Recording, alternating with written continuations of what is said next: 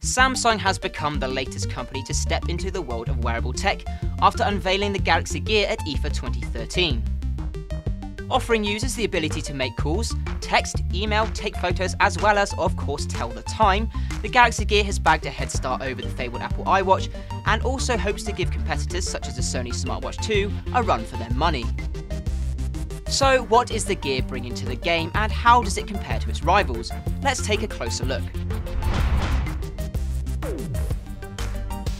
The Galaxy Gear has a 1.63-inch 320x320 Super AMOLED colour touchscreen to display all your notifications. In comparison, Sony's offering sports a lower res 1.6-inch 220x176 display, whereas the Pebble ditches the flashiness and opts for a monochrome e-ink display instead. For the time being, the Gear will only connect with the Tab 10.1 and Galaxy Note 3, and therein lies the first issue. The Note 3 is an expensive device as it is, costing over £600 SIM-free. Add to this $299 for the Gear and you're looking at a significant chunk of cash for the pair. Sony Smartwatch is expected to come in cheap at around £170 and also offers greater compatibility from the get-go, with the company saying it will work with most Android phones.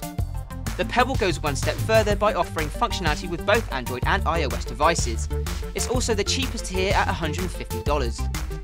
As for connectivity, both the Galaxy Gear and Pebble use Bluetooth 4.0 to sync with devices, whereas the Sony Smartwatch 2 opts for Bluetooth 3.0 instead. Sony's watch also comes packing NFC.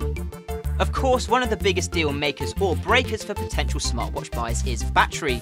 The Pebble promises a battery life of up to a week on a single charge. Meanwhile, Sony's watch should be able to go 3 to 4 days with normal use, or up to 7 if you're more conservative, which seems pretty decent in our eyes. Unfortunately, the Gear offers nowhere near as much juice, with the company saying you'll only get about a day's worth of use from one charge.